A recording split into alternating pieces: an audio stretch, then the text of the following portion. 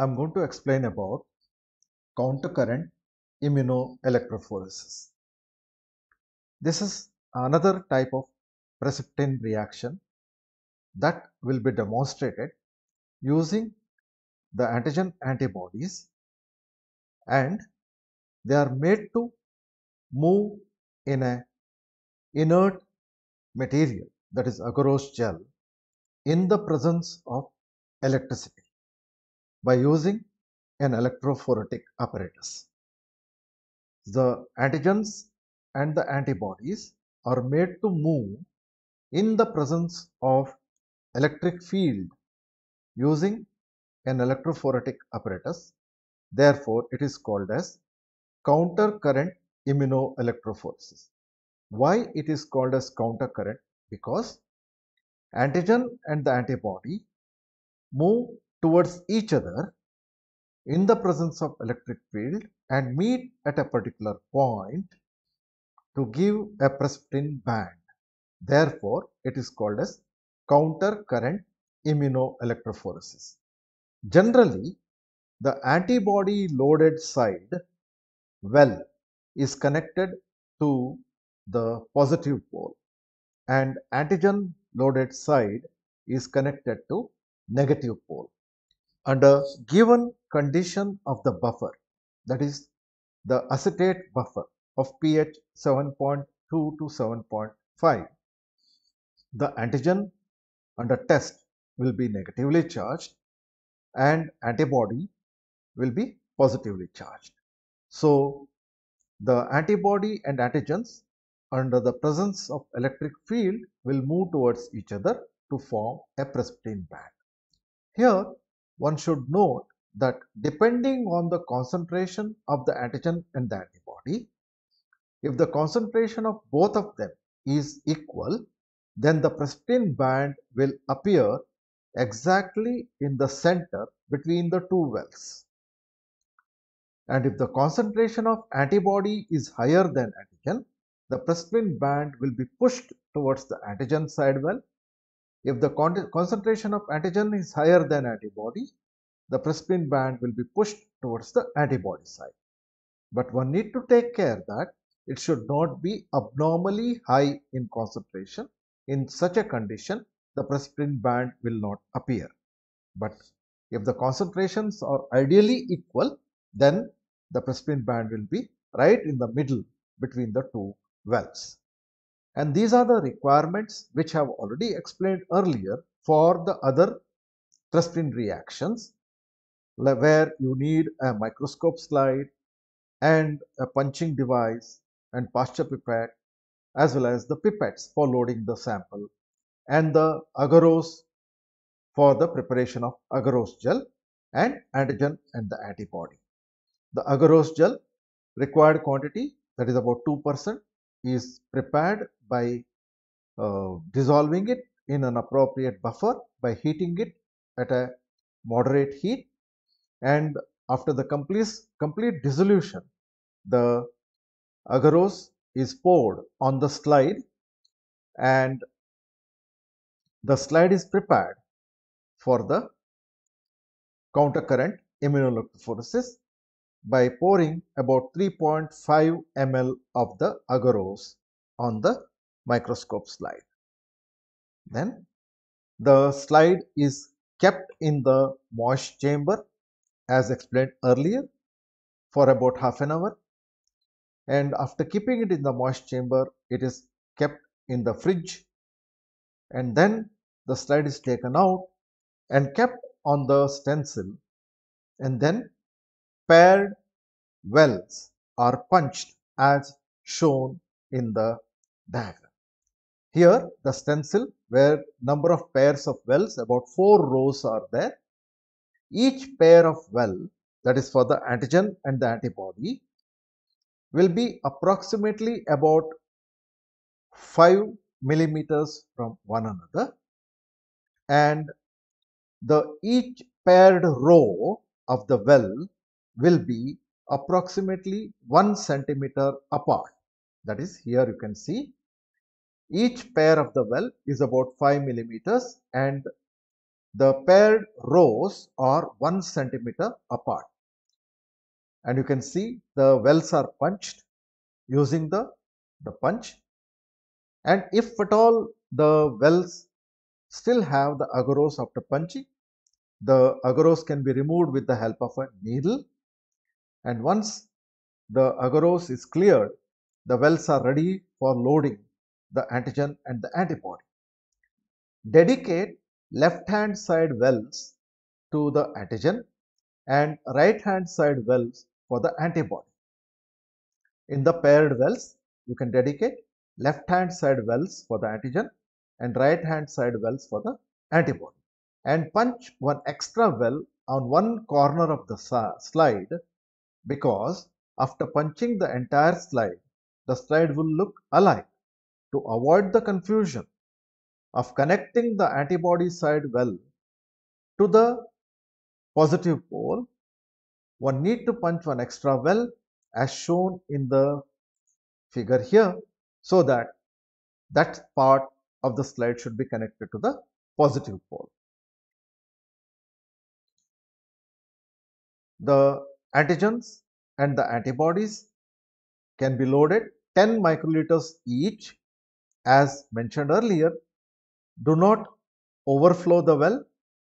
Antigen side should be on the left hand side and the antibody side should be right hand side in the each paired wells. As shown in the diagram here, the antigen wells are on the left hand side and the antibody wells are on the right hand side.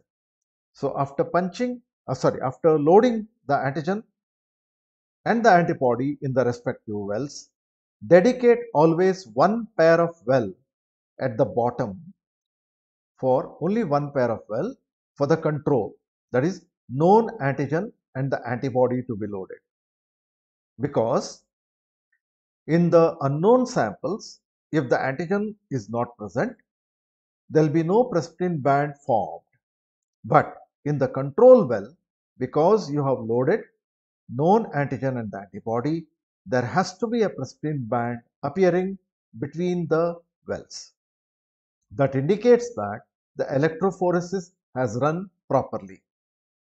Otherwise, if you have not loaded the control well, that is control sample, if the samples are negative for the antigen, the entire slide will not have any precipitin band. And that may lead to confusion whether the electrophoresis took place or not.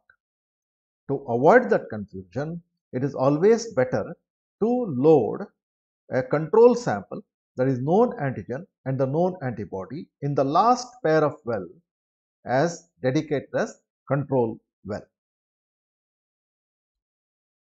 So once that is done,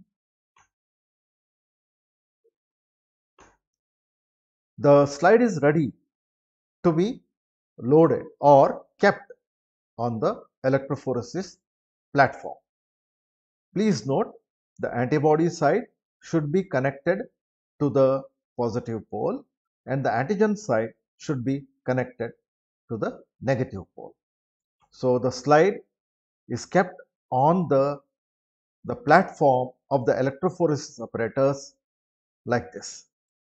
The positive pole, that is red side of the pole, is positive pole for the electrophoresis and the black is negative pole. Note, the gauze, that is bandage gauze, is dipped in the buffer and kept at the edge of the slide as shown in the video.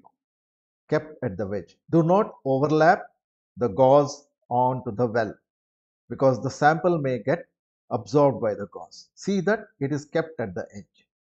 Now after the slide is connected, you can load 3 or 4 slides and keep on the platform, and at the same time you can carry out electrophoresis of 3 or 4 slides. So once the gauze piece is kept on the slide is connected to the pole and the buffer conducts the electricity through the gauze piece. Okay, and now start the power supply in such a way that per microscope slide, you will need about 10 milliamps current at 50 volts. Per microscope slide, you will need 10 milliamps current and run the electrophoresis for about an hour. And you can observe from the transparent gel as the pristine band appears, as the antigens and the antibodies move towards one another. When the countercurrent due to electric field, they will meet at a particular point between the two wells and a pristine band will appear, which will be white in color. At the bottom of the electrophoresis apparatus, if you have kept a black paper, the white pristine band can be easily seen through the electrophoresis apparatus, which is also transparent. So as I had mentioned to you, the control well, that is positive control well, should develop the pristine band. Why? Because there you have loaded known soluble antigen and soluble antibody. Whereas in the test samples, there may not be pristine bands if all the samples are negative for the antigen. But if some samples are positive, you will get the pristine band, you will observe the pristine band between the paired wells. Now here on the left hand side, the slide is shown which is stained with amido black, which stains the protein. After the electrophoresis is completed, the slide was kept in amido black for about half an hour. Then the excess stain is washed off with saline. You will see the pristine bands are stained with amido black. And it is very clear from the pristine bands here that left hand side is dedicated for the antigen, right hand side is dedicated for the antibody. Here the antibody is stronger than the antigen, therefore almost all pristine bands are pushed towards the antigen well. And you can see that the pristine bands have appeared and some are very thick, indicating the concentration is very high. Some are very thin, indicating the concentration is very low.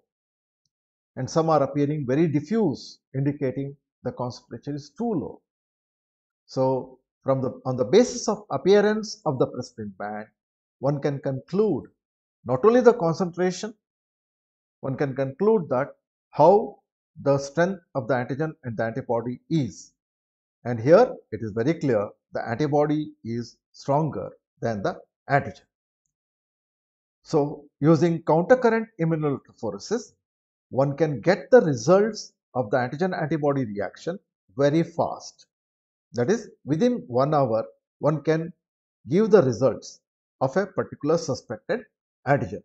Whereas when we had done earlier experiments, that is Octoloni technique or single radial immunodiffusion, in both these techniques, you have to wait for overnight to get the result to show whether the antigen antibody reaction has taken place. Whereas in the case of electrophoresis, if the amenities are available, if the electrophoresis apparatus is available, one can demonstrate the reaction between soluble antigen and antibody very quickly by pristine reaction, and the results will be available within 1 hour. Thank you very much.